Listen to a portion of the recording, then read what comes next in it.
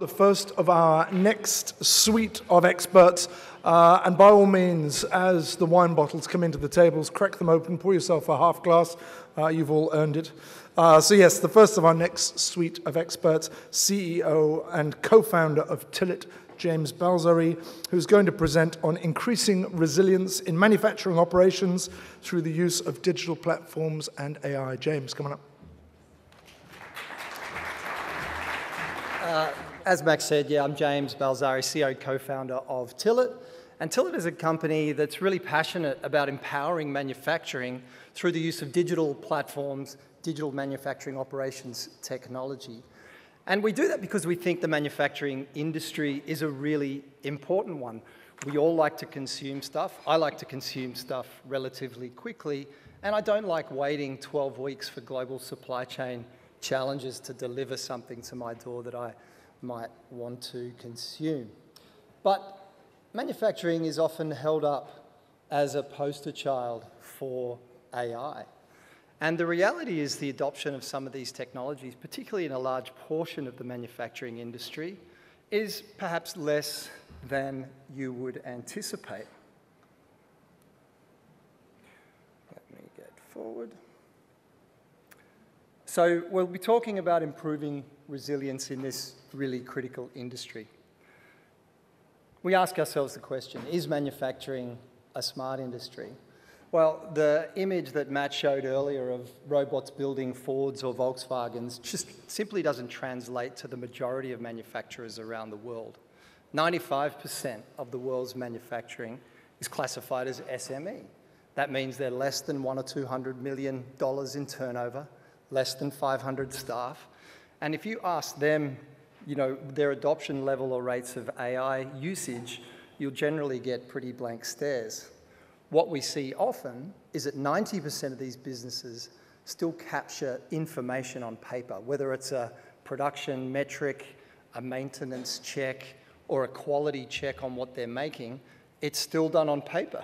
75% of all of the equipment in the global manufacturing industry isn't connected to anything. There's no smart sensors, there's no AI, there's no cloud analytics system. It's just a dumb piece of physical infrastructure sitting there. And the adoption of AI in these businesses is likely to be fairly low for the foreseeable future, because when you walk into these factories and you show them the future of manufacturing, perhaps with a lights out environment, they can't reconcile what they have today with how to get there. So the challenge is, how do we transform these businesses to adopt a staged approach to Industry 4 and get them there, as previous speakers have said, in a lighter weight staged approach. We think it's going to take 10 plus years before the universal adoption of integrated AI in these types of businesses even starts to gain traction. So once again, reinforcing the future is bright. We feel that all is not lost in the utilization of AI in these types of businesses, but there's a few really important things that are foundational principles that need to be in place. And we'll show you some case studies of companies that have achieved that after. But if we were to define what smart manufacturing is, I think we've heard some of it this morning, really it's about two key concepts: integration and intelligence applied to physical processes, equipment, behaviors, machines. And it may or may not include sort of complex algorithmic calculations or logic, which are designed to automate what a human would normally do. So if you're a manufacturing company, or any company really, and your objective is profit or risk mitigation or efficiency outcomes, you may want to innovate. And the history of manufacturing is to innovate by buying a piece of equipment and automating it. Most of the robots that you see in a manufacturing facility, in fact, don't have any AI on them at all. They're programmed with logic controllers in a very distinct way to perform specific tasks. There's no learning, there's no inference, there's nothing. But they seem to be doing really cool things, and it results in a hugely efficient outcome. When businesses do apply AI or ML, specifically in the manufacturing industry, they may fail. And the reality is Accenture and Gartner, name your company that does research in this topic, will still confirm that today 85% of all of these AI initiatives do fail. And we ask ourselves the question, why? And it's the bunch of reasons, the grab bag of change management, lack of preparedness, lack of knowledge or resources in-house, and importantly, as we've heard today, the lack of verified, accurate, real-time data to build models upon and do clever things. So if you can automate on the back of AI, great, whether it's robotic process automation, if you need to have people in your business or in the physical environment, then it's really difficult to automate. You automate away the repetitive, dangerous tasks, perhaps, and replace the human with a robot. But invariably, businesses still need people. And if you can't inform a person, either using AI or otherwise, on what they should be doing as far as a prescribed task that, or activity that needs to be carried out in a business, then it's very difficult to learn from that and put intelligence on top of an individual person. And we like to illustrate that with a little infographic that kind of illustrates what we see when we walk into the average manufacturing plant. On the left-hand side, you see a traditional factory. There's a whiteboard, as Matt described earlier, with perhaps a planning function. There's KPIs on this whiteboard, which are scribbled every day. People gather around with clipboards, and they talk about what they're going to do today or how they did yesterday. What information is recorded in a factory looks like this in 90% of the factories around the world. A piece of paper where people write down how many did we produce, why did the machine stop, what went wrong, is there any other comments? And this ends up maybe in a spreadsheet, maybe compiled in a report 3 days later. So if you want to do clever things and you want to embark on a digital manufacturing future, you need to really begin at the beginning. And when the machine or the piece of equipment doesn't have any sensorization or real-time verified data coming off it, throw an IoT sensor out there at $50 a month and start to capture that data. You can do that now, battery-powered, costs you nothing. From there, you can start to derive KPIs or insights that deliver tangible business value. Why is our machine stopping? How are we performing to target? But where you really start to get interesting traction and where we at Tillit get super passionate about transforming businesses is bringing the people into the equation. So, as I said, businesses run on a whole bunch of activities that need to be done. In a manufacturing operation that is digital, you prescribe to an operator what needs to be done, the time frame under which that task needs to be carried out. You're able to analyze whether the operator or the person skipped the activity or whether the activity record didn't conform perhaps to a quality target or a time-based target.